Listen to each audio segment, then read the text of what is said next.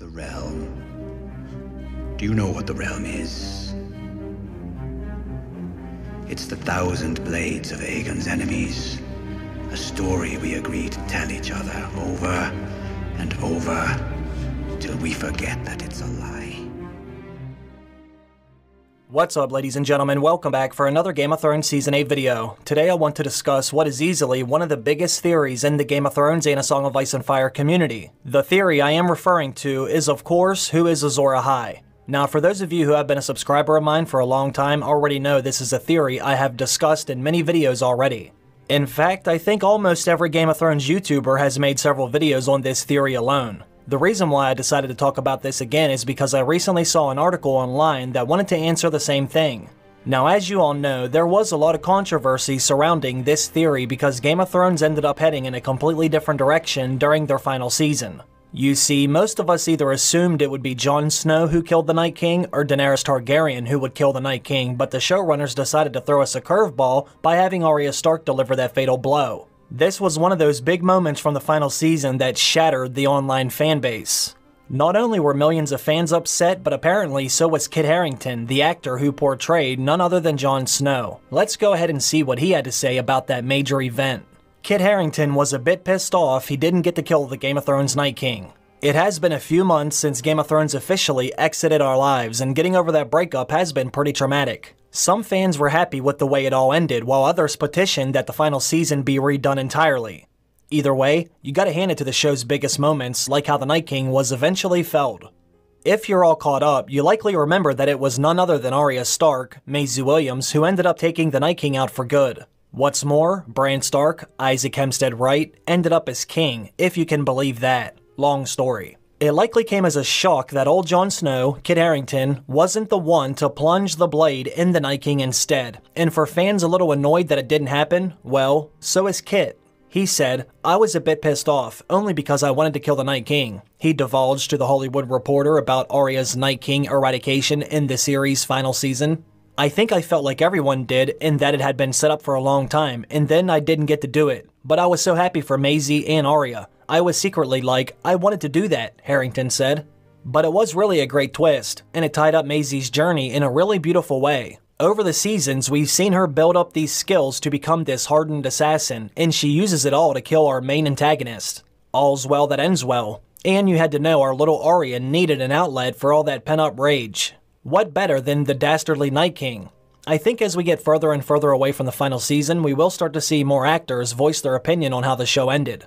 We know damn well that at least some of them were a little more than just upset. I did have a feeling that he would be pissed off about not getting to kill the Night King.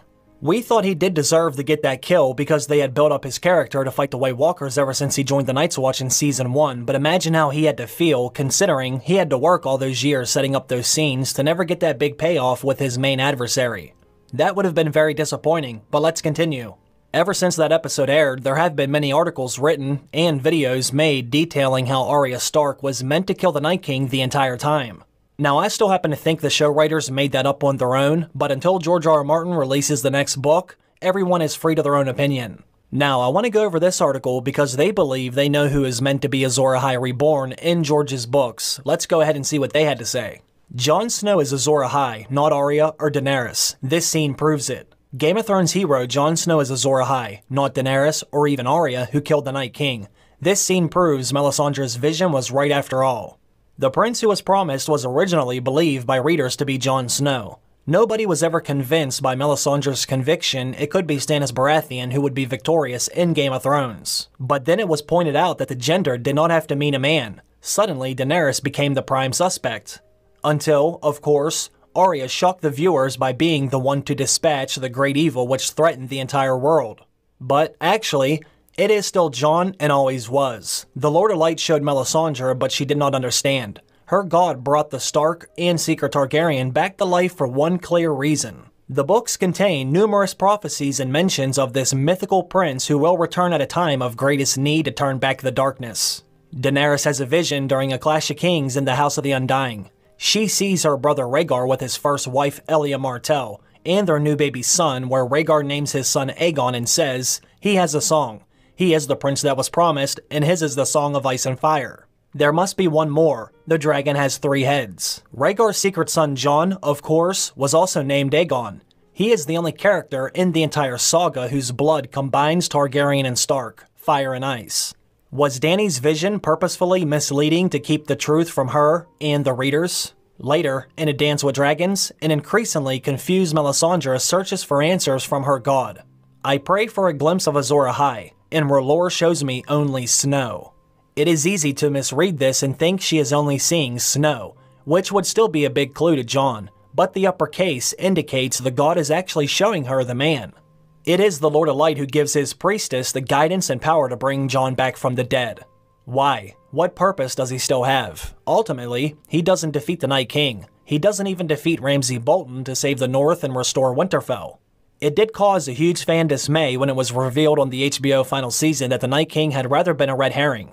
The threat from beyond the wall was never the central plot or the central danger. It seems that R'hllor and presumably the old gods of Westeros had one endgame, and Jon was the final tool to ensure it came to pass. The throne and the future of Westeros were always intended for Bran Stark, it seems. The greatest danger turned out to be Daenerys, and it is not just the increasingly horrified Westerosi lords who do not want her on their throne, it is the land itself. Jon was brought back to life and maneuvered to the Dragon Queen's side so he could fulfill his destiny. Dany's death even incorporated the terrible part of the prophecy which needed the prince who was promised to plunge his blade into the heart of his beloved to create the mythical sword Lightbringer. Martin's books, of course, reveal in prophecies but also make it clear they should never be trusted. However, if anyone is Azor Ahai, it is Jon. Okay, so as you can see, they believe it's Jon Snow regardless of what may have happened in the TV show.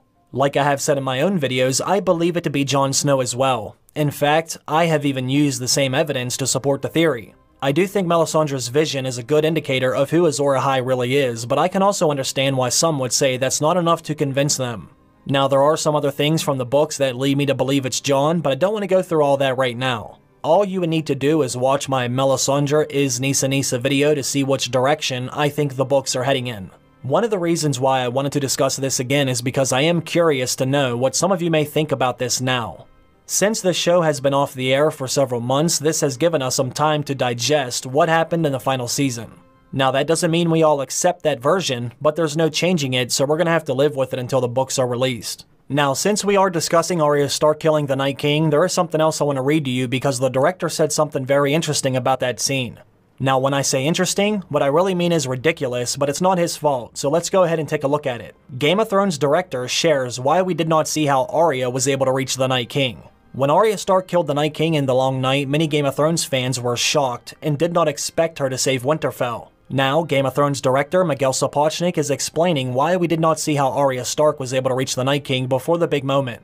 Arya Stark's kill scene during the Long Night episode was a turning point for the Game of Thrones plot. When Bran Stark and the Night King are about to confront each other, Arya Stark suddenly comes out of nowhere and leaps toward the Night King. In the end, we felt it didn't matter how she got there. What mattered was setting up that moment when the Night King catches her mid-leap and we think she's done for. Then she pulls out her knife switch and takes him out, Sapochnik told The Hollywood Reporter in an interview. I loved Maisie's performance post the takedown as well, sharing a moment with her brother, Bran Stark. Sapochnik discussed why he scrapped the scene where Arya Stark would be shown traveling through the Weirwood Forest since it would destroy the timing of the Night King's death. I questioned everything and we worked long and hard to find the right balance of credibility versus wish fulfillment. Then we shot it and reshot it and found that was really important was rhythm, Sapochnik added. At one point, there was an elaborate plan to have her fight her way into the Weirwood Forest, but as we progressed, we realized she'd already done that earlier in the episode, so it felt like a repeat. Even though Game of Thrones received mixed reviews for its last season, the series received 32 Emmy nominations, including Outstanding Drama, Lead Actor in a Drama, and Lead Actress in a Drama. Now, I guess I should not be surprised because once again, the writers had thrown all the logic out the window. Let me read that sentence one more time. They said, in the end, we felt it did not matter how she got there.